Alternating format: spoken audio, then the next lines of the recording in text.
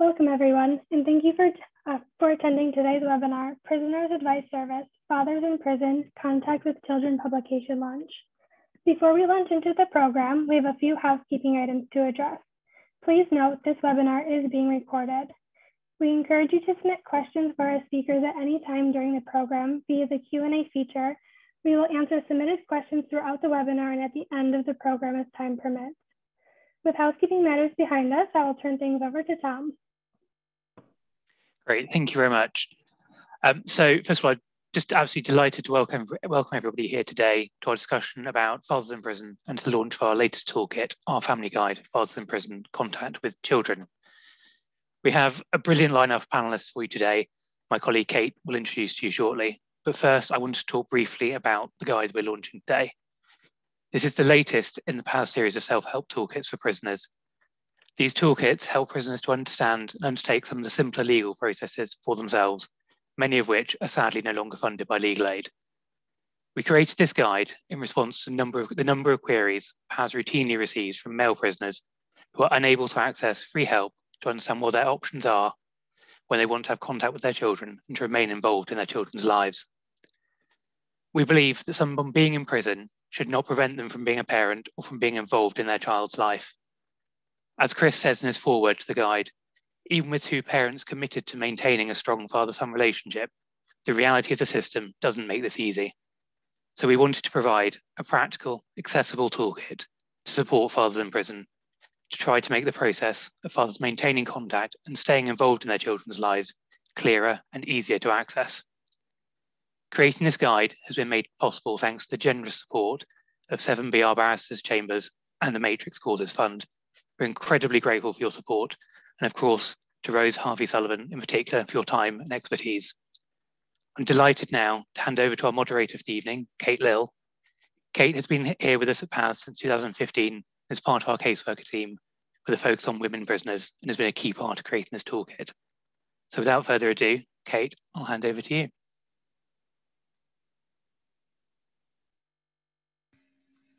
Standard technical error, unmute. Thanks very much, Tom. Yes, we've got 4 great panelists to speak about their experiences tonight. So we're going to listen to those first and then have a Q&A session.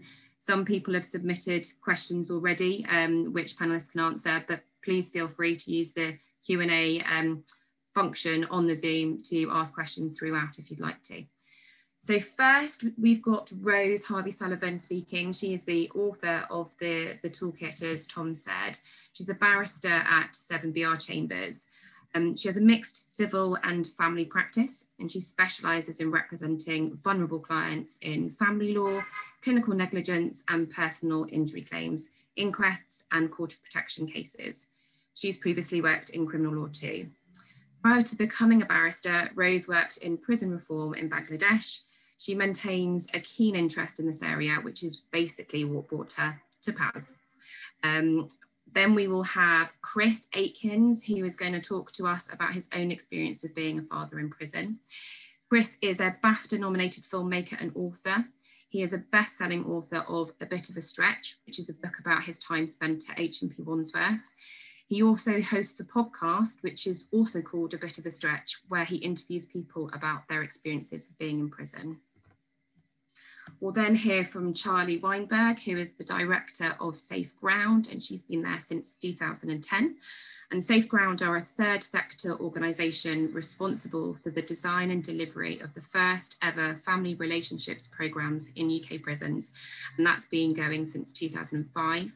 Safe Ground runs a range of therapeutic arts-based group work programmes in custody and in the community across the UK, as well as contributing to policy and holding public arts events annually. And then finally, we will hear from Amanda Emerson from PACT. Amanda is a family engagement manager with PACT based at H&P Sudbury. Her role is to help men in prison and their families to maintain and build strong family ties. She's passionate about casework and is particularly interested in child contact issues. I will hand over to Rose. Thanks very much, Kate. Well, I'm really pleased to be here today and really grateful to PAS for letting me work with you. It's been a real pleasure, and we've had a lot of support in getting the guide together. So it's great to be launching it today and to have it in hard copy in all the prisons. What I'm planning to talk about just for 5 or 10 minutes is firstly the reasons why it's important for families and fathers to have contact with their children. Not only is it good for them, but it's good for the children themselves. So I'm going to touch on that briefly. I'm then going to talk a little bit about the options that are available to fathers in prison in terms of contact. But I won't talk about that in any great detail because there are far more experienced people on this panel who know more about that than me. And then the last thing I wanted to touch on is how litigants in person deal with court hearings and some of the difficulties that they have faced and the ways in which the system is starting to make things a little bit easier for them. So turning to the first of those topics, that's the question of sort of why is this a good thing in the first place? I think most people who are attending today are probably aware of the fact that family ties and maintaining good relationships is one of the most effective ways to reduce reoffending that we have. I think the Farmer Review that came out 2 years ago now described it as a golden thread running through the criminal justice system. Now, unfortunately, it's all too common that judges at the sentencing end don't take into account the impact on families and children when they are sentencing individuals who have committed crimes. And we still have a lot of work to do on that front. But certainly there is an increasing awareness that when individuals have contact with their families whilst they are in prison, they are far more likely to have a better outcome once they're released, and also far more likely to do better in prison, so are less likely to develop serious mental health issues, and are far more likely to keep on perhaps a positive track, knowing that there are good reasons for them to be released and have things to look forward to at the other end. I think there are various studies that deal with the statistical facts of how this works. There are more relating to women than to men, and for perhaps obvious reasons and stereotypical reasons, the impact on female prisoners being separated from their children is far more studied and something that we know a lot more about. But certainly in terms of women, for example, we know that they're 39% less likely to reoffend if they maintain the contact with families. I think the figures are slightly lower for men, but still very significant. And part of that is about knowing that there is something to work hard for at the point of release. But also, as I say, it's about maintaining human ties and that sense of support and solidarity whilst on the inside. In terms of children themselves, we know that children who have contact with their parents whilst the parent is in prison have much improved outcomes as well. Studies show that they end up with higher self-esteem. The obvious benefits of knowing that your parent is still there and still loves you, I'm sure are clear to most of us. But also children present with fewer signs and symptoms of things like low mood or sadness, anxiety, and also they're less likely for themselves to become involved in criminal activity. So really there are some very, very tangible and positive reasons to make sure that prisoners can have contact with their families. The reality is, regardless of a parent having done something illegal, the children themselves shouldn't be punished for that. And of course, having a parent taken away does feel like a punishment for children. So it's really important, we think, that doesn't impact too heavily on them in that way. And that they benefit from being allowed to see their parents. And of course, that has to be in an appropriate and safe way. And so that's really where things like this guide comes into play, because one of the difficulties, of course, is that sometimes people will suggest that prisoners ought not to have contact with their children, and that it wouldn't be in the child's best interests. And so there can be a real source of dispute and disagreement, particularly if partners have split up at the point that one's going into prison. I know that other individuals on the panel have experienced that there can be incredibly supportive partners of people who end up in prison. And I know Chris, for example, had a fantastic ex-partner when he was in prison who really supported and facilitated his relationship with his son. But sadly, that's not the case for everybody. So in terms of being able to support prisoners in accessing contact opportunities with their children, this guide, we hope, will be useful to them in that sense. I think it's already been mentioned, but legal aid, of course, has been massively cut in the last years. And not only are we seeing that in the family courts outside of cases involving prisoners, but of course it massively affects prisoners, because there are far fewer opportunities or things that are available to individuals who are inside, as opposed to having community links or being able to look for support elsewhere. So that cut to the legal aid has hit prisoners particularly hard. I know that PACT is frequently asked about what they might be able to do to help fathers who are in prison and are not having contact with their families. And so this guide came about as a result of my having some family law experience, and that being a common area that they're asked about, and didn't have the facilities in-house to provide the guide. In terms of the guide itself, in very brief terms, I don't know how many people have already had a chance to look at it. I think it's been on the website a little bit, but obviously is only being launched today. But we've set it up so that it's designed as a very sort of straightforward, practical tool for individuals to use. Of course, it's estimated, I think, that about 60% of the prison population have some difficulties in terms of literacy. So the guide itself is set out in a really clear format, with things like case studies and specific examples to give the individual using it a good understanding of how the legal principles might be applied in practice. So we've tried to cut out the lawyer speak, basically. One of the first things we've set out in there is what's called parental responsibility. So who has a right to have contact with a child? Of course, there are all sorts of different family arrangements these days, with step parents or carers who live with children for long periods of time without being married or in civil partnerships, etc. So the system is starting to be much more fluid in terms of parental responsibility, to allow and recognise the fact that there are all sorts of different arrangements. So we've tried to set out in clear terms who, in terms of children, a man in prison might be allowed to have contact with, somebody they've been very close to, for example, or a child that might not be their biological child, but who's lived with them for some years, so that they're clear as to who they might be able to have contact with. We've then gone on to set out a little bit about the types of contact that fathers might be able to have access to. So the types of indirect contact, there's obviously fantastic services like Storybook Dads that are set up that allow fathers one way of having indirect contact with their kids without necessarily sort of speaking to them directly on the phone each day.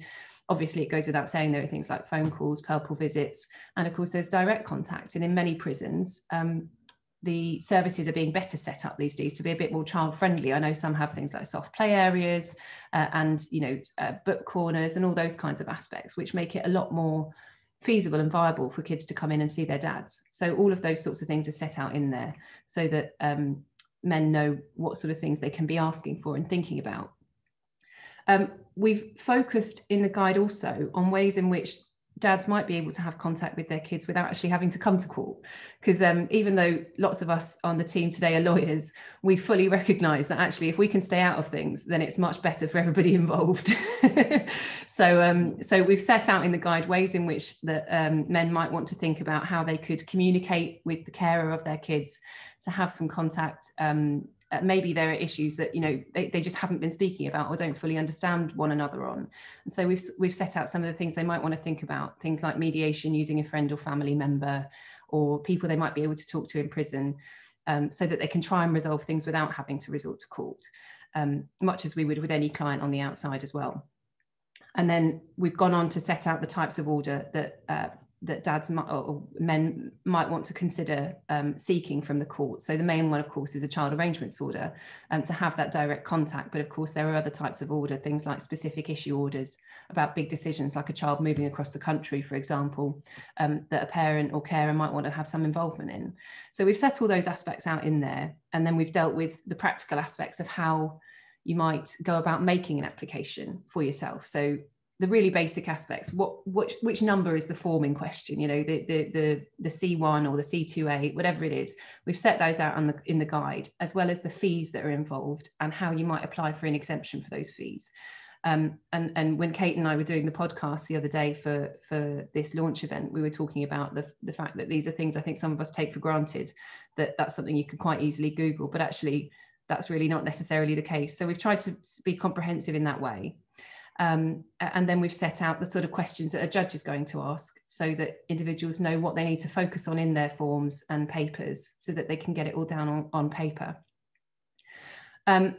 As I said, being a litigant in person, though, is actually a really difficult thing. And as we don't have so much legal aid anymore, and certainly not for most men in these situations, one of the big and scary issues for men making these applications is what happens when it comes to actual court hearings, or what happens if they don't get the papers correct, or they haven't put in the right information.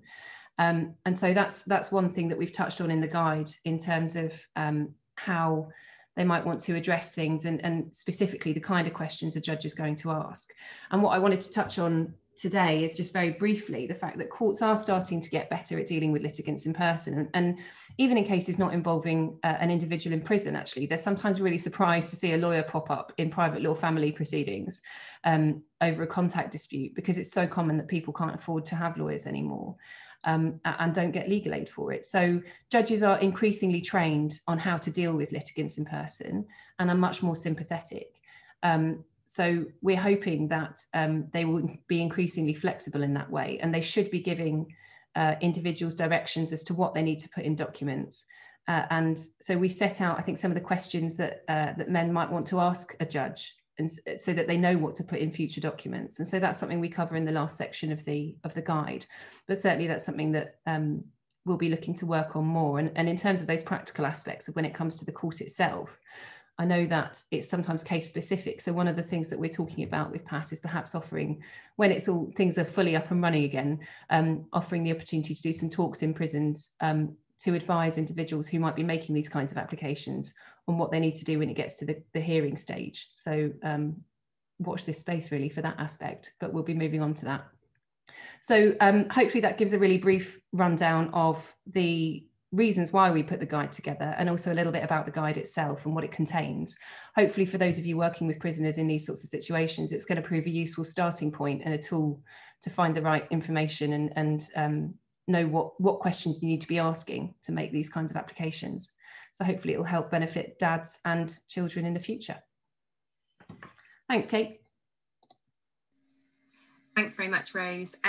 Obviously, quite significant legal difficulties there for fathers in prison, particularly in the absence of legal aid, but some positive news actually to hear that the courts are becoming better sort of versed and experienced at dealing with litigants in person and trying to assist in these cases. Chris, over to you. Thank you very much. So yes, as has been said, my name's Chris Atkins. I'm I still am, I suppose, filmmaker and journalist. And almost exactly 5 years ago, I was sent to prison. Very briefly, because people always want to know, what did he do? I funded a film using a tax avoidance scheme that turned out to be pretty shady, and HMRC kind of came in and prosecuted everyone involved. And I got 5 years, which meant I would serve 2.5.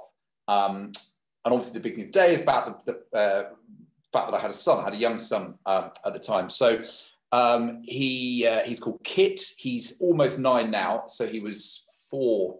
He was 3 when I got sent down, and then he turned 4 a couple of weeks later.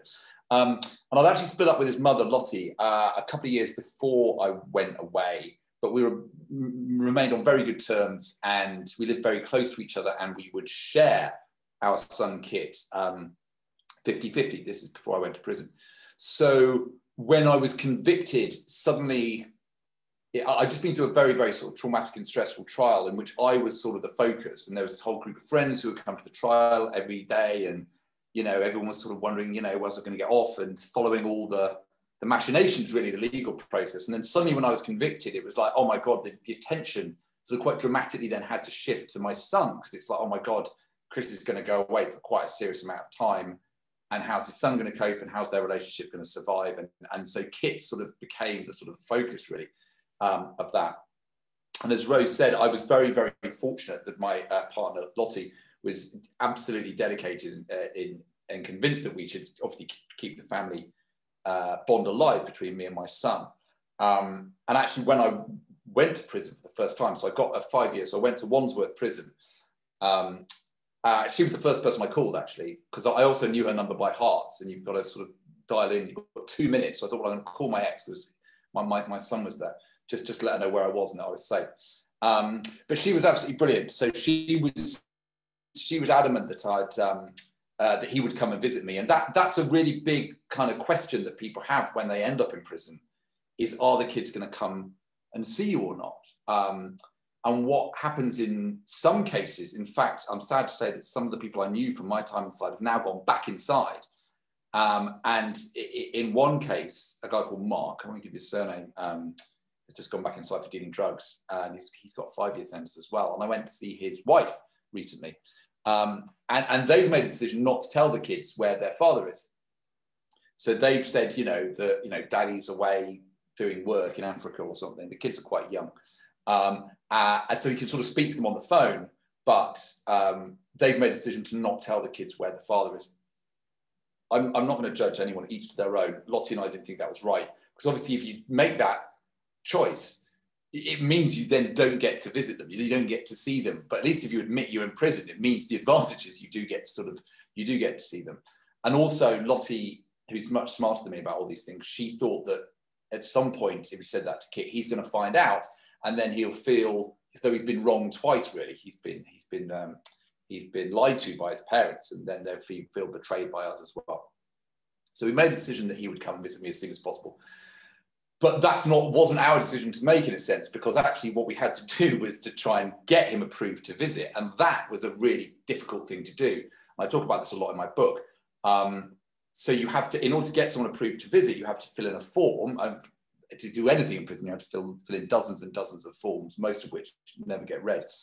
So I had to keep filling in these forms, putting Kit's name and date of birth and address down to come in and see me. And I kept going to sort of speak to officers a week later or 2 weeks later and say, look, has my son been approved to visit? And they kept looking him up or me up on NOMIS, which is this very, very, very old database that they still have in prisons. And they said, no, he's not been approved. He's not an official visitor. And I sort of said, well, why is that? It's been weeks now. And they said, well, they're checking out his criminal background. They'll be checking out his criminal history. And I said, well, he's not even 4 yet. But that's what you're up against. You're up against a very kind of Kafkaesque, belligerent bureaucracy. So it took about 5 weeks to get him approved to visit, and then he could come in and see me. The other big difficulty as well, when I first went inside, was talking to him on the phone. I had that one, so you get an emergency 2-minute phone call with anybody you want. But then after that, again, lots of forms have to be filled in, lots of bureaucracy just to get. I got my telephone number application form sent in. But again, it took weeks in order for me to get the telephone number of my ex so that I could speak to Kit. Finally, that got through, so okay, I can go. But in those first weeks, I was locked up. So today, which is actually got worse now with the pandemic. Most prisoners are locked up for 23 hours a day. And the only phones are out on the landing. So you get only a tiny window to actually get out the cell, get to a phone and call. And quite a lot of the time when I was first locked up, that was, I think, at like 10 in the morning. And of course, he was at nursery. So I'd talk to Lottie and say, well, I'm alive, how's it all going and stuff. But I couldn't speak to Kit because he was at nursery. And then when he got home from nursery, I was in my cell. So that was another sort of problem to overcome. Now, I was more fortunate than most people in that prison in the sense that I was quite educated. I can deal with authority figures. I know how to sort of negotiate difficult situations, I guess. So what I did is I started getting lots and lots of jobs. I started doing a whole range of prison jobs because the officers are so overworked and not enough staff in prisons that actually, if you go up and say, oh, can I help you do X, Y, Z? They would say, okay, yes, if you don't sort of mess about, you can get out your cell and help us, which is what I did. But getting out my cell to help the officers meant I could then scurry off to pick up the phone and call home. So I went a bit mad with this. And I ended up doing about 7 jobs by the end, which just meant, and each job got me out of the cell for an extra bit of time in the day. And one of the most ridiculous jobs that I did was I did the register.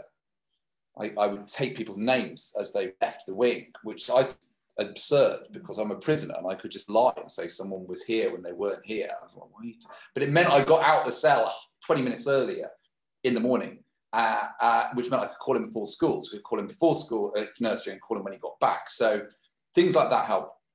Back to visits. Initially, you only get 2 visits a month, which I thought was, I couldn't believe it when I saw this, that 2 1-hour visits a month was the allowance. What's called standard issue prisoners. Prisoners all have these silly grades. So you come as a standard prisoner, 2 visits a month is all you're allowed. And I was, you know, Rose talked about this a great deal. I won't repeat it, but obviously it's known by everybody that prisoners who maintain family ties are less likely to reoffend. And they had posters up saying this. They said, make sure you maintain family ties, otherwise you'll reoffend. So we want you to maintain family ties. And you go, great, how often can I see my son? Oh, twice a month. Yeah, it was the sort of hypocrisy that made me quite angry. But anyway, but the more brown nosing I did, I then became an enhanced level prisoner. And I was enhanced, which means you get 4 visits a month. So it's like an extra privilege that you get. So I was on 4 visits a month, 1 a week. That was manageable. 1 a fortnight I couldn't cope with. But something psychologically about being able to see the next visit in front of you was I would go back to my cell and I think, oh, I'm going to see him again next Sunday. And Lottie was brilliant. She brought him in every week. But as Rose said, in a lot of cases, that doesn't happen. A lot of prisoners lose track of their kids, especially if they split up their partners. I'm writing a new book, and I was actually just sitting with a lad just now. He's come out of prison. He was inside for 2 years. And he split up with his girlfriend, the mother of his son, while he was inside. So for the first year, he was with the mum, and she was bringing the boy in every week. But then they split up, and then she stops bringing the child in. And then it's up to the grandmother to bring the child in. So it all gets a lot more complicated. And look, there were other things that I could do. So he learned to read actually while I was inside. So I would write him letters. And then after a while, I then started writing him stories. So I would get prisoners who had much better artistic skills than me to draw animals. I'd give them a piece of paper, I'd give them a tin of tuna, and they'd draw some animals on a piece of paper. Then I would take that back and I would write a story around those animals. It took up a lot of time, which was great, because that's the one thing you need in prison is distraction.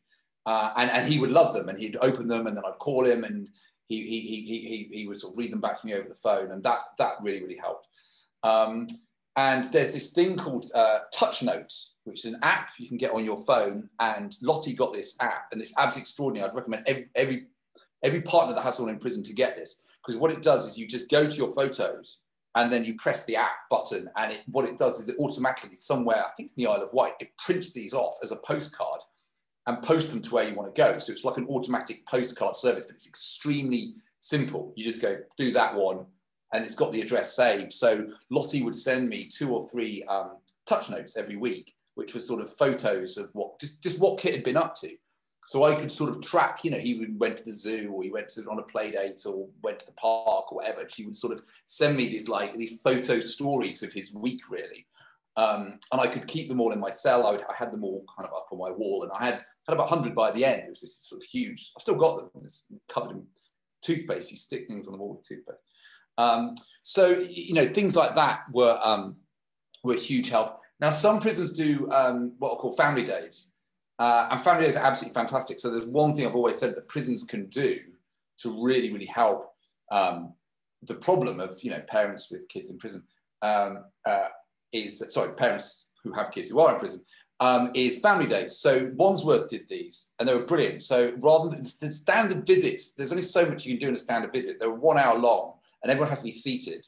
And Wandsworth would let him come and sit on my lap, which was great. A lot of prisons don't like that, but he would sit on my lap. It's still an hour. It's still very impressive. You sat down. You can't stand up. Young kids, like the kid was sort of 4 with this time. He wanted to play. He wanted to run around and play. And I was like, well, I can't stand up, or I'll, you know, get sandwiched by a couple of big officers. So the family days was sort of much more liberal and relaxed. So you could wear your own clothes on a family day, which is a really big deal, because normal visits, everyone wears bibs. It's like you're the world's worst basketball team. Everyone's wearing purple bibs to identify you as a prisoner. But on family days, you don't have to, which is, you know, and you can, the other thing on family days is you can get up and you can run around. So they put in Wandsworth, take away all the tables in the visits hall. They'd put down these mats, and they got all these toys out, and they had cake and they had games, and it was brilliant. And I would spend 4 hours, a very physical relationship with my son. So you could roll around together and play it, and, you know, bounce around. They had a little sort of play pit, and you could bounce around in there. And they were great. They were like the one moment where you sort of forgot you were in prison. And if there's anything that prisons can do to have more family days, then they made an extraordinary difference.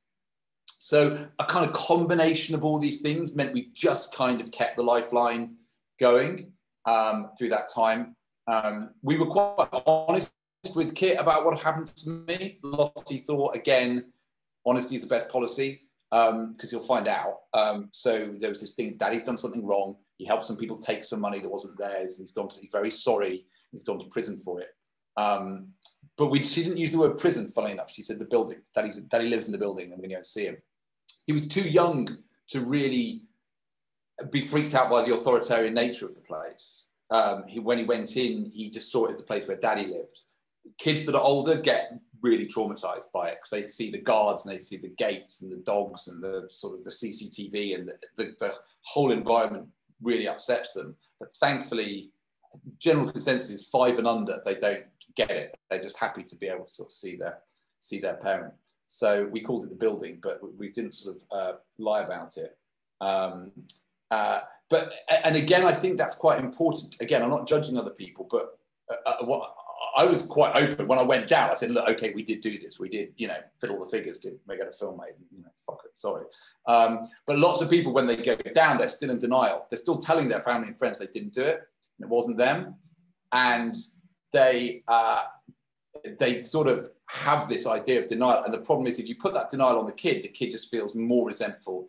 And if you say, no, Daddy didn't really do this, the child is more likely to mistrust authority and this feeling of resentment, and causes all these other problems. So we were very straight with him about that. And look, he's very, very close to me. I'm up in Manchester today and he's terrified I'm not going to come back. He was crying the night before I went because he was worried that me going away to Manchester was like prison and I'm not going to come back. And so it has really, really affected him, but we're extraordinarily close. We're probably closer than we've ever been because of it, because he's just so clingy on me. So it's been very tough, but we got through it, basically.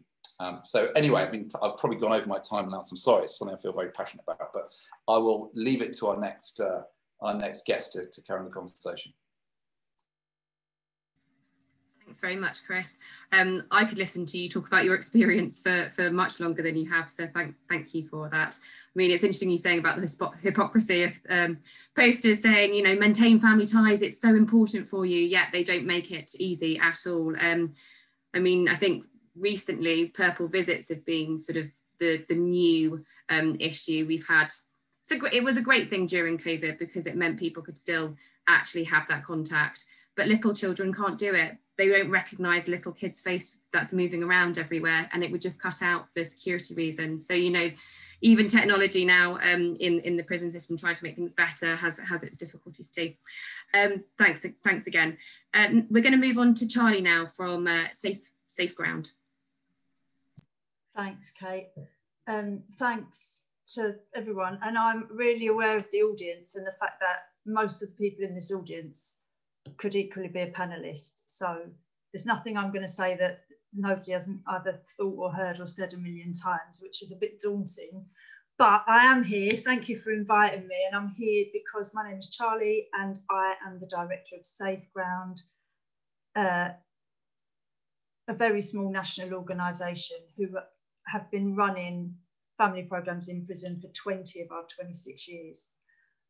We began our work in prisons when we were commissioned by, as was the Home Office before the MOJ existed, to design and deliver the first ever family relationships programmes. And it's interesting, I think Rose mentioned the Farmer Review, which everyone will be familiar with, but at that time when we were commissioned to design Family Man and Fathers Inside, there was a massive piece of research that was fresh off the press from the Social Innovation or Social Interventions Unit, which at the time was the kind of darling of social innovation, that had established that maintaining family ties was really important for the reduction of recidivism. And here we are 20 years later being surprised about the fact that family, people in prison, there's an important correlation.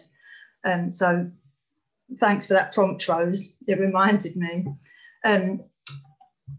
Safe Ground's therapeutic group work uses drama and involves family members in an intensive group work programme over 4 weeks. where pre-COVID, on average, 17 men, it's quite a large group, between 17 and 20 men, would work together to really consider their own experiences of being both parented and a parent. Our work uses attachment theory, transactional analysis, reflective group work and drama in combination to generate the transformational outcomes that we have a really strong evidence base for, and which I would be delighted to talk about for hours on end. But I am actually here to talk about the relevance of this guide for fathers in prison wanting to develop their contact with children. When I looked at the guide, it was obvious how necessary it is, and really kind of brought into stark question yet again, how come it hasn't ever existed before? What do people do? And I had several responses which I hope are helpful and at least can go some way to pay a tiny tribute to the hundreds of men that we work with each year, many of whom will not have seen their children for a very long time, not just because of COVID, but particularly as a result of COVID. So firstly, Chris in his foreword in the guide, and then Rose in her opening remarks, have already paid tribute to, in Chris's case, Lottie, his partner, and the support that she offered. And the first thing I wanted to say was, in my experience over the last 11 years, the vast majority of the men that we work with will have a partner, an ex-partner, a mum, a sister, a friend or a grandma who supports them and brings their children to visit under extremely difficult circumstances, very often travelling very long distances to make sure that contact is sustained.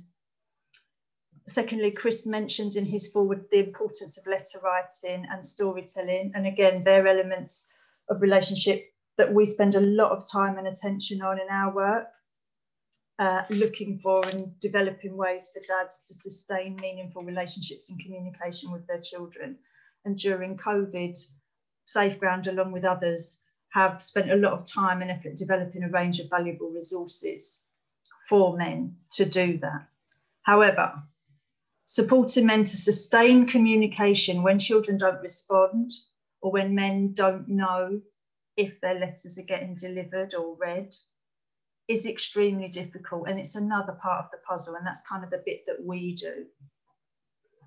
It's hard to keep believing your role as dad is important when in your mind you're getting nothing back. You're just writing into a vacuum. Keeping relationships alive is at least as much a psychological process as it is a practical and material one. And that's why the work of Safeground is so important to me, and why I think a guide like this is so vital to complement and inform it. The guide is structured in a really clear and ordered fashion. Rose took us through it earlier, but I think that is really helpful for people consumed by chaos. Part of the Fathers Inside course deals with the notion of parental responsibility, which, as Rose has already said, is where the guide begins.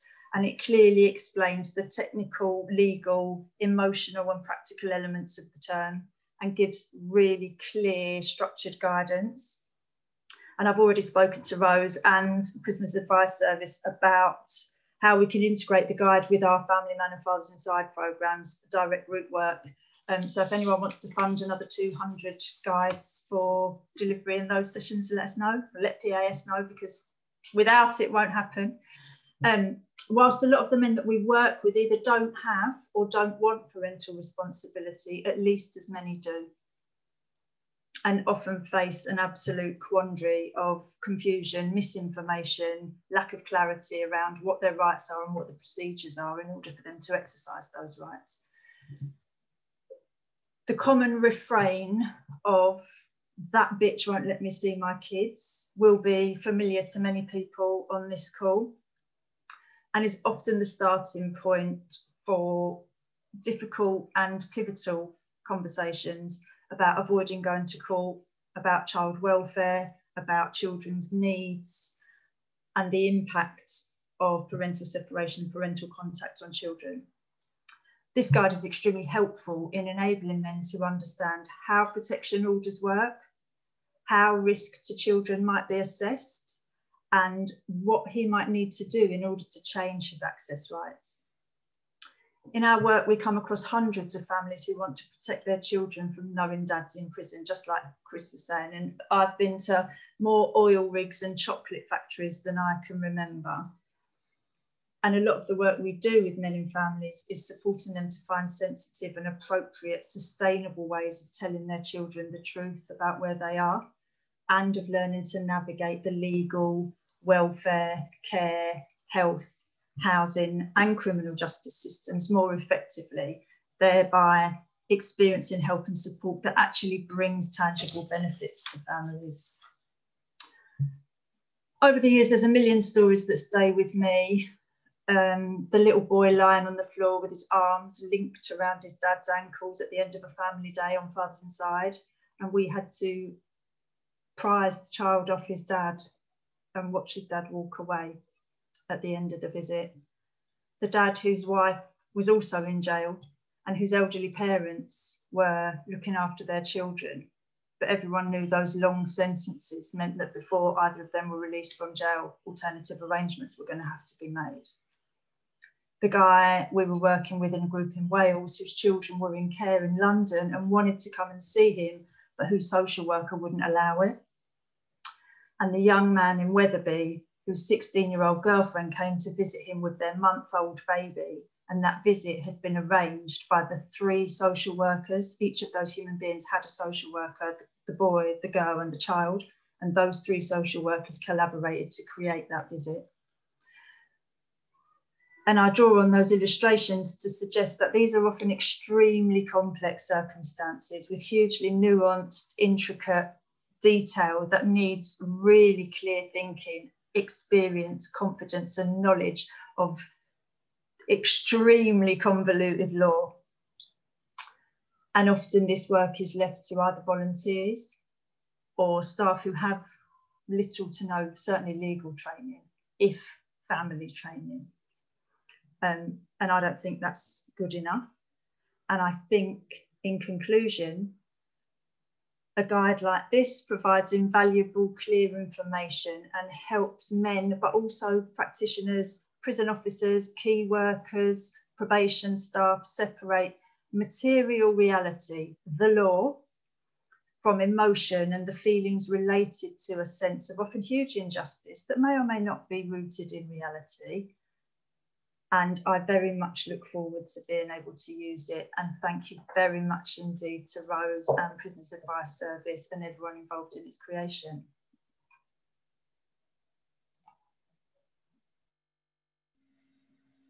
Thanks very much, Charlie. The example of a child being prized off his father, so because he didn't want to leave on family day, is absolutely devastating. But it's actually, that happens frequently up and down the country, unfortunately. Not so much at the moment because of COVID, but it does. And I think one of the other examples you gave of both parents being in prison is actually particularly difficult in an area, a minefield basically, where people don't know what to do. I have quite a few clients whose both parents are in prison, and it's absolutely devastating for them. You talk about so many different strands being involved, and actually who needs to know about this so that they can help the men in prison, because it's not just you, it's not just Rose, it's not Paz, it's not just Amanda. It has to be a joint effort, because we all have different specialities, different specialisms, and we all need to work together to try and improve outcomes for men in prison. Okay, we're going to move on to Amanda now, who's our last panellist to speak. Amanda. Thank you for letting me speak. Some of the things I've already been covered a little bit by Rose, and when Charlie spoke about some of the case studies, it's brought back so many memories for me on family days, and some of the layers of the issues that I go through with casework with both parents in prison, and just the effects that imprisonment generally has on children. But in my speech, I'm going to discuss how I support dads with child contact in my role as the Prison Advice Care Trust Family Engagement Manager at my male open prison. So I'm there to support dads to maintain and build the family ties. So family work, it has always been important in custody. and PACT have done relationship work for a long time. They came up with the idea of family engagement workers to work in prison to support with relationships and contact issues.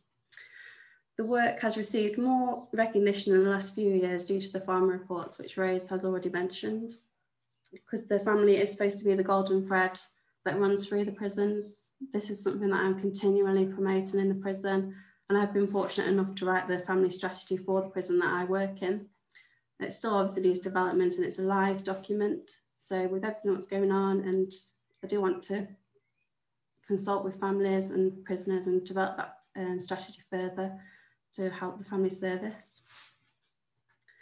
Right from the start, when I first started working in the prison 3.5 years ago, it was clear that casework with family contact issues was a major theme. There's definitely a need for support with that in prison.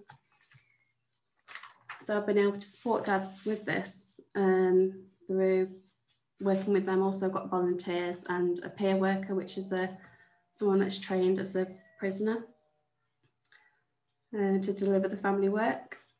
So I support with child issues, and it's really valued by the men, I've noticed. So I give them advice, and I can offer some basic mediation with the families and offer emotional support around child contact issues. I can also liaise with social services and support with the court process if necessary. So with the launch of this guide, it's going to make it a lot more easier to do this, because sometimes I can give all the information which I've read online or just from my experience of casework. But having this guide, I'll be able to reflect on it and use it, and also give it out to the men so then they can go back to their rooms. It's a lot to take in sometimes when I'm sat there saying, have you got PR of the child? And I have to explain that and then go through the whole thing. But then they can have the guide, they can go back and reflect on it and come back to me if they've got any questions, and it's just going to be really good to use that. And it's a clear guide, and it gives realistic case studies, which I think a lot of the men are going to be able to relate to. So I can't wait to start using that. When I support dads with the court process, I do use my experience from other cases, and I do offer advice, emotional support, like I said, and sometimes I can do a supporting statement with the court paperwork, which sometimes makes it a little bit easier if I can write, I've been supporting this man in custody, and such a course. If you need any more information, get back to me, because obviously men in custody haven't got a phone that they can just ring up and say, oh, you missed your national insurance number off, which sometimes can make the whole form come back just because they missed that off. So if they can just have my contact details, I can get things like that sorted quickly. And also in my prison, we've got new IT equipment now. So a lot of men will be able to go to family court hearings via video link, which is a big thing. Sometimes it's difficult to get the men out, or if they haven't got rottle, or it's just going to make it so much easier. So I'll be able to support with that as well. Either sit with them during the process or just support them after and before, give them advice and prepare them for it. So having the family strategy in the prison and doing PACT and sentence training, it has helped develop the family approach in prisons, but obviously there's still a lot more work to do. Prison is becoming more family focused and more aware of the impact it has on children. So on family days that I offer, I also invite different prison officers each time. And I have found that the family days have inspired some prison officers, and it really has changed their approach to how they talk to prisoners and how they speak to children. I've had some real stern officers who've got down to children's level, and it's just changed the whole approach. So hopefully we're going to continue to do that. There's so much work to do on that, obviously, but hopefully it's a good thing. So I'm really passionate about PACT's ethos to minimise the impact of imprisonment that it has on dads and families. So I believe that children do deserve to have a good relationship with their dad, even when they are in custody. And I do try my best to support families to achieve this. So to help with contact, like I said, I do mediation, emotional support, advice, and sometimes I can help them with basic parenting plans. When contact is more complex, I can support dads with liaison with social services, probation, CAFCAS, and the court process. So I have supported quite a lot of men with child contact issues, and I have managed to achieve positive outcomes for many. So when the outcomes can't be achieved, or when restrictions don't allow them, is when I help men to manage their expectations. So some contact has been able to be achieved through mediation with families, and also through mediating with social services.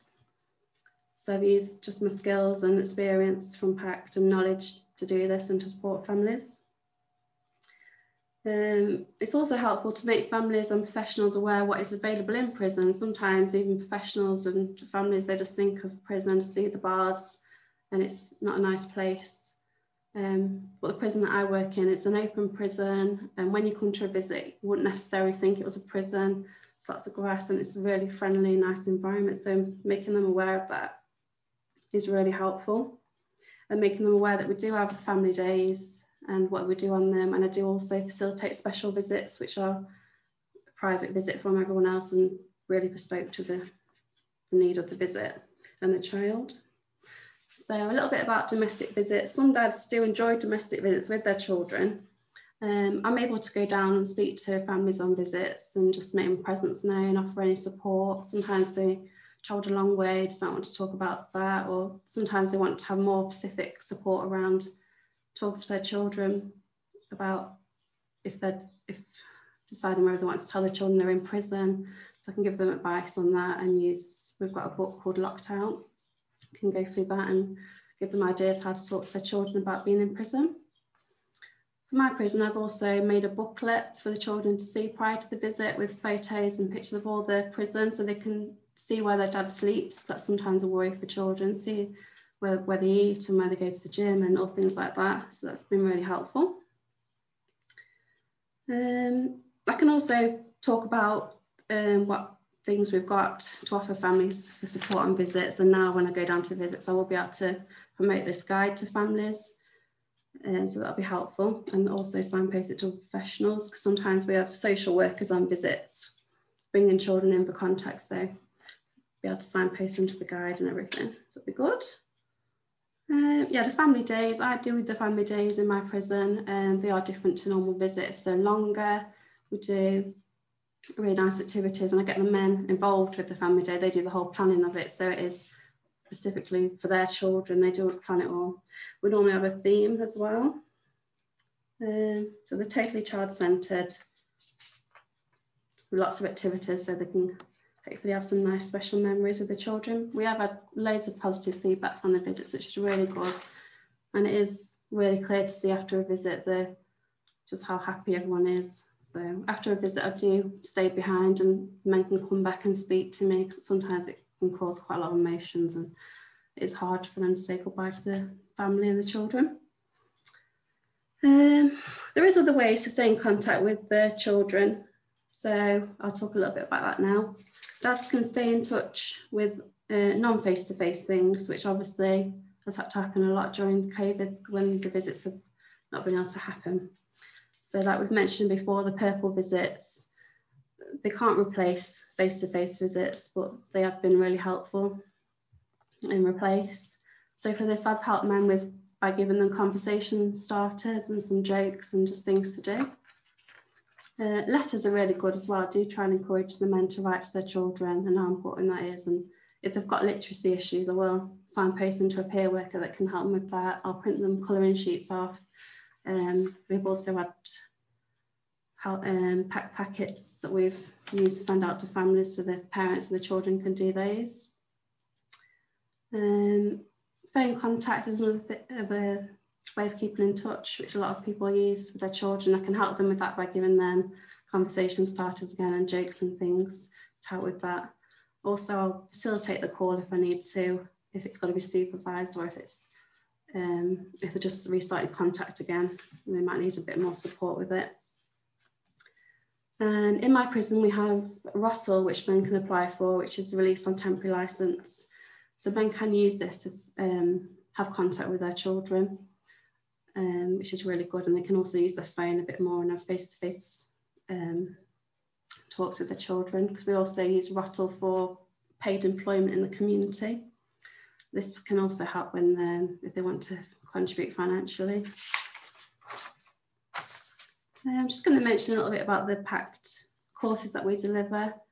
We've got loads of different parenting ones, positive relationship ones that we can deliver, and they can help with maintaining contact. One course that we deliver is called FLIP, Family Literacy in Prison, which they learn all about literacy and how they can help develop their children's literacy, and then they get an educational visit with a child where they get to put all their skills and knowledge into practice, which is really good. Yeah, services obviously haven't been able to operate as normal because of the COVID, but with restrictions, I still feel like I have supported families as much as I can in the prison and the men.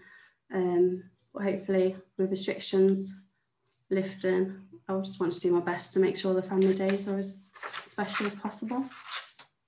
And I want to make sure I involve the families with the planning and development of the family strategy. So thank you for listening.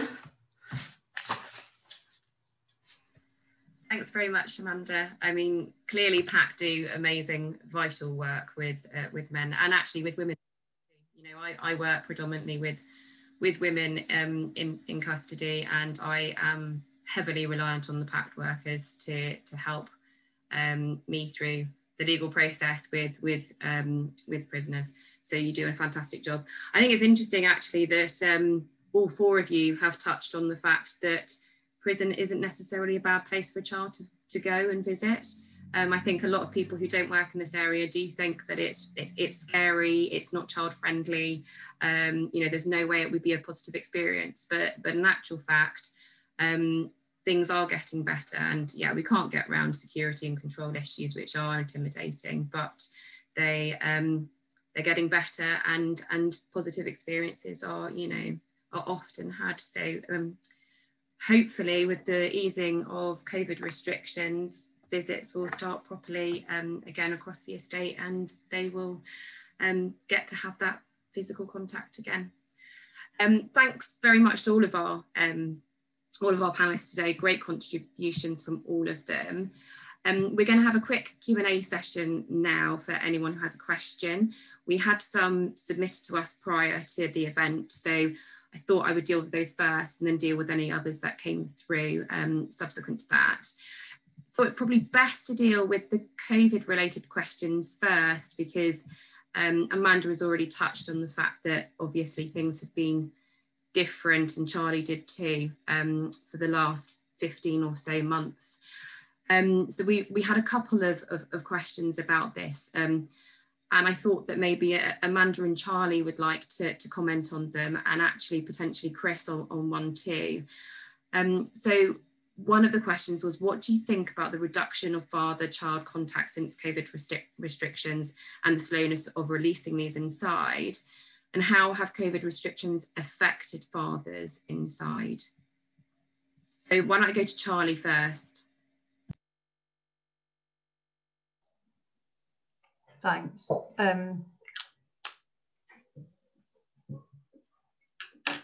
I think I would start by saying prison isn't a good deal for anyone under any circumstances ever. And I think although some children have great benefit from seeing dad, even when dad's in prison, the environment, the conditions, the circumstance, I would say is far from ideal. I think COVID disabled the already limited contact that Chris talked about, 2 visits a month down to nothing over 16 months. I think it's hard to imagine what that is and what that means for both dad and child. And I think the limitations on the time that were enabled by purple visits or phone credits, the limitations on time, the frequency and access to those visits. And I think, I can't remember who it was, I don't know if it was Rose or Kate that talked about the limits on the size and age of the child and the number of children. Parents were having to choose which child went on a purple visit. So while in principle, great, there's something, in practice, actually, how is it possible that at least 20 years on from understanding the correlation between family ties and reducing reoffending, if that's your principal goal, are you still unable to understand that people have more than one child and those children may be small? So that when you're building IT systems and software design, that comes as a surprise to you. I think if that were happening anywhere else outside of prison, it would be an absolute outcry. I think every cell should have a phone in it that can receive incoming calls at any time. That would stop men abusing access to women's homes, for example, and calling them at 4 o'clock in the morning, going, where have you been? But would enable the women or the partners or the grandmas to phone and say, Tommy wants to talk to you. I think family allowances calls to men to make out should be made a standard. I think the price of prison phone calls is a public outcry that needs attention. And the first man in prison that I ever spoke to is now on my board. When I started work at Safeground, I was going to some policy event at the House of Lords, and I said, what should I say is my primary? I've been in the job a week. I said, what should I talk about? He said, the price of prison phone calls, Charlie. Well, here we are. I would still say. And stamps for parents. Men should be given stamps. There's no excuse for not sending a letter. So in terms of COVID restrictions, we're in a pandemic. That's a difficult situation to deal with. There's some pretty basic stuff you could have been getting right before it happened.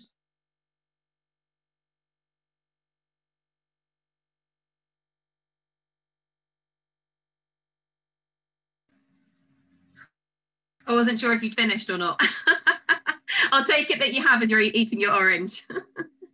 No, I think you're completely right that, you know, there was so much before COVID happened. And I think now, certainly from my experience and others at PAS, you know, they're just using COVID now as an excuse. Oh, well, the pandemic. There's not anything that I've asked about where they haven't said, oh, but you know, it's COVID. And actually they've just got to do better. They've got to do much better and really try and make up for that lost time, which is going to take years. And the damage that has been caused by children not being able to see their parents in prison over the last 16 months, you're right, is devastating and is going to be long lasting. I'm very sure of it.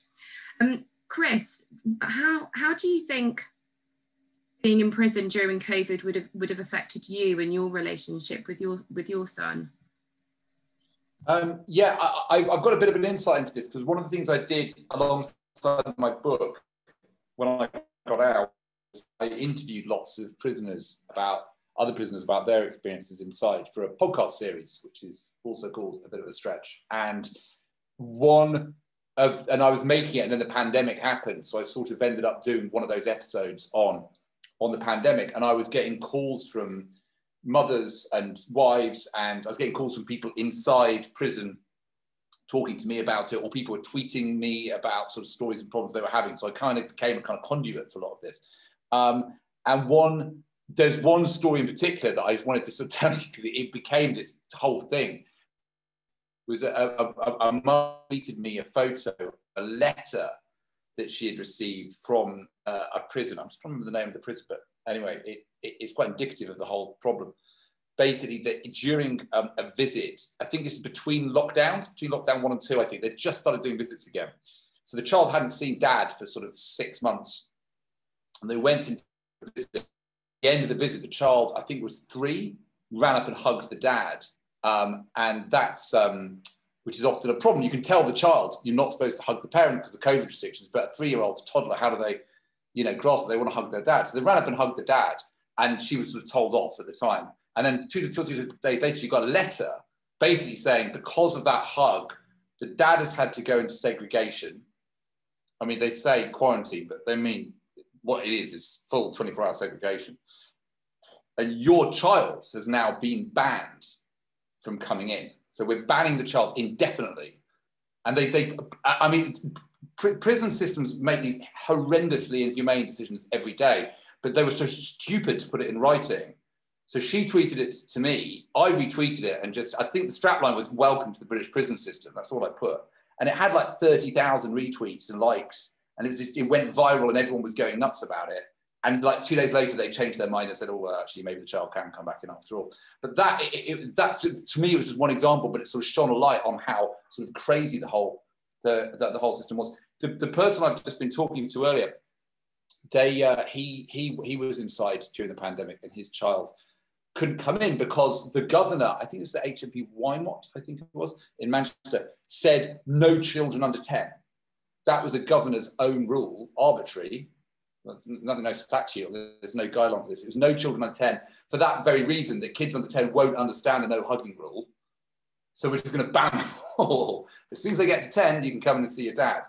So yeah, had a catastrophic impact. And I'm so lucky that I wasn't inside during the pandemic, because all the stuff I was talking about in my talk, yeah, it wouldn't have happened.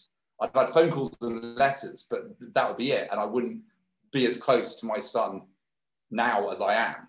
It wouldn't have been the case without the contact and stuff. So it's been appalling. And no, I don't think any real allowances were made. There was an early release scheme that was set up, and they initially talked about, I think, 2,000 prisoners or 4,000 prisoners they were going to let out on the early release, and I think they ended up letting out about 80, something farcical like that. You know, and even in Iran, they let Nazanin Zaghari Radcliffe, I mean, it's horrendous what's happened there, but she was allowed out on sort of compassionate leave. They didn't do that in Britain. So Iran had a more humane approach to, lots of countries were letting people out early or letting them go stay with their families and stuff. And Britain was like, no, we're just gonna make it worse. So yeah, it's been horrible. Yeah, thanks for that, Chris. I mean, I think we were all pulling our hair out with the temporary release schemes, because they were just not utilised. And it was absolutely shocking. I mean, there was a special one for pregnant women, and I think only a third of pregnant women were released temporarily during the pandemic. So, I mean, shocking decisions on the part of HMPPS, shocking decisions and policy positions taken by prisons as well. But that's when you should get in touch with PAS, because we can judicially review very, very, very stupid decisions. So we are here to help with that.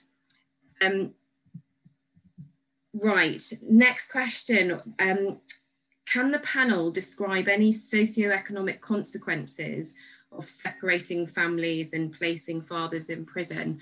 I thought, Rose, I might ask you about this, because you touched on it sort of briefly in your actual discussion contribution, and then I think Charlie's quite eager to have her say too.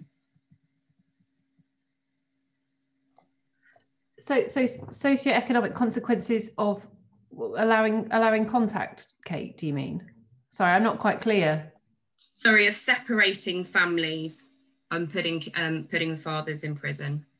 Well, I mean, there are very obvious consequences of placing somebody in prison, and they simply can't work. I mean, there are what prison services might call sort of jobs. Of course, even the ones that are paid basically slave wages, but that's another soapbox that we will come to another day. But yeah, so obviously putting somebody into prison is going to mean that they can't work. When it comes to sentencing, I mean, I just finished my last sort of criminal trial ever, but certainly having done plenty of years worth of sentencing hearings and various types of criminal hearings, things like, listen, the family's going to find this really, really difficult if the main breadwinner is put into prison.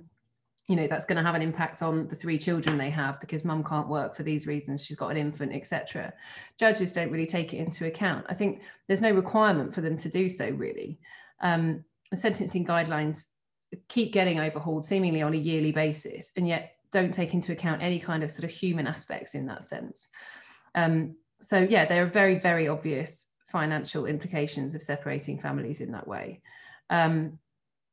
Yeah, I think that's really all I can add, certainly from the point at which people go into prison.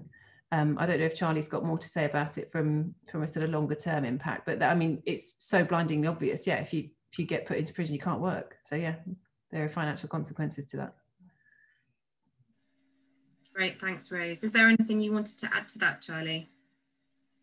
Yeah, I mean, I kind of wish the audience could get involved in the conversation, because I know there's people in the audience who have much more to say, or at least as much. But just, you know, in my experience working at Safeground and previous to that,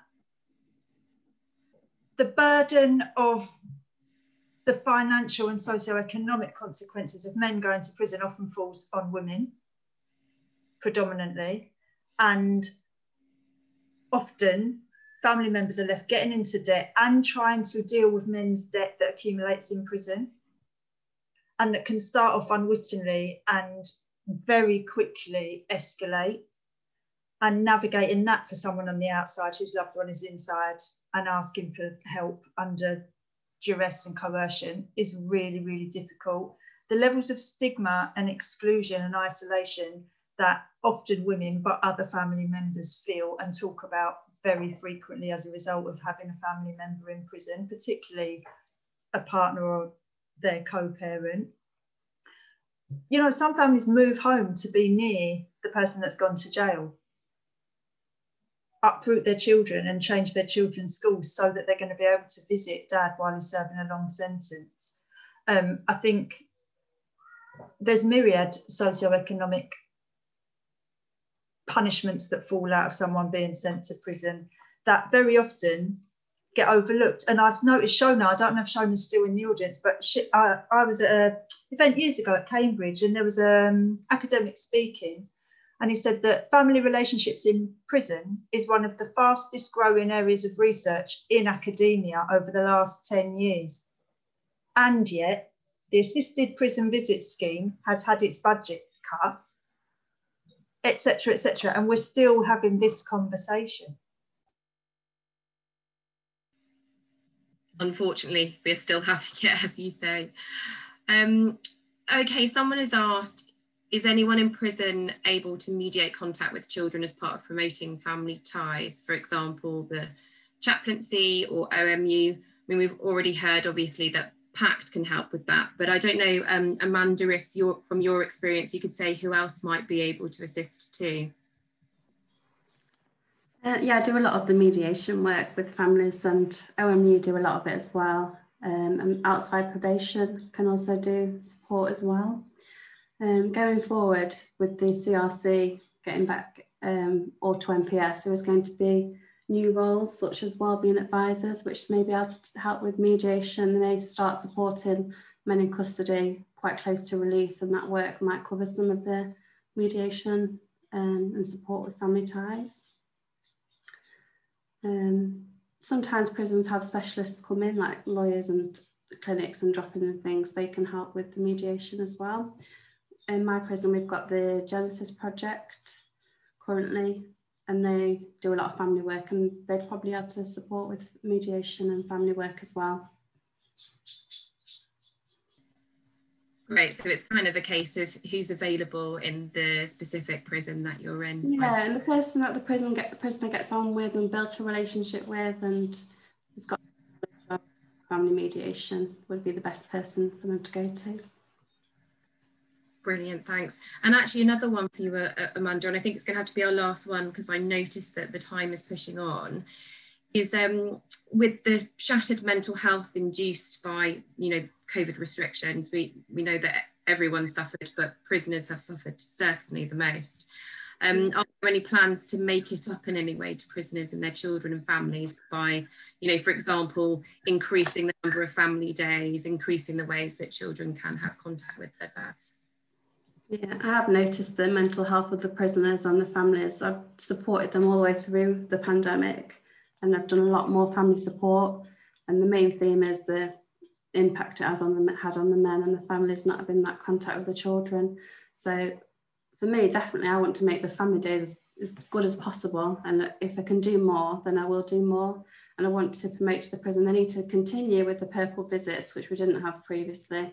And all the other things that we've had in addition. They can't stop now. They need to continue with it to enhance what's available and try and, I don't think we can ever make up for what's happened in the pandemic, but just try and give them as much as we can now. I don't know about other prisons, if they can do that as well. Hopefully they'll have as much passion and that to offer that to families as well. Yeah, great, thanks. I mean, I think now that prisons are moving, nearly all prisons are in stage 3, some are in stage 2. Hopefully they will be looking at ways to try and rebuild the damage that has been caused, and, you know, the pain and suffering that all involved have experienced. But you know, I think all of us involved need to do our best, as you say, to try and encourage them, give them a kick up the arse to get on with that. I think that's all we've got time for with questions. The ones that I didn't get to, I'm very happy to send answers to to those who sent them in. We actually had one from our own Nikki, but I think I can answer the question, Nikki, so I can tell you that separately. So I'm going to pass over to Lubia now, who is going to do a close for us.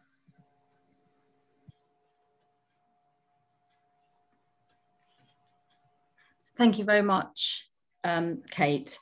I hang around these events normally so I can, at the very end, either Jeff or I can ask people for money, which is slightly more effective when you're there in person rather than digitally. You'll be pleased to hear that I'm not going to do that this time around. I just want to take this opportunity to thank a whole huge bunch of brilliant people. Thank you to all the panelists. Thank you, Rose, for coming our way. You approached us, we didn't sort of chase you and hunt you down. And in terms of thanking people, what I've found over the years is that preceding people parting with their time, their resources, their waiving their fees, writing out checks is a huge, huge amount of goodwill and commitment. And that's been shown in abundance by every single PAS staff member. And I don't like to blow our own trumpet, but over the last 15, 16 months, the staff and the trustees have been, we just carried on like nothing happened. It felt like we might have been the only people in the UK who hadn't realised there was a pandemic and we didn't have to work 7-8 hours every single day as normal, with kids pulling our hair while we're trying to do the advice line. A special thank you to our funders who understood the challenges that we were facing as we were trying to adapt our services to maximise the impact that we had, and especially some of our major individual donors who were impacted quite badly by the pandemic, but still managed to support us because they understood what we were doing, why we were trying to do that. So especially grateful to them. You know who you are.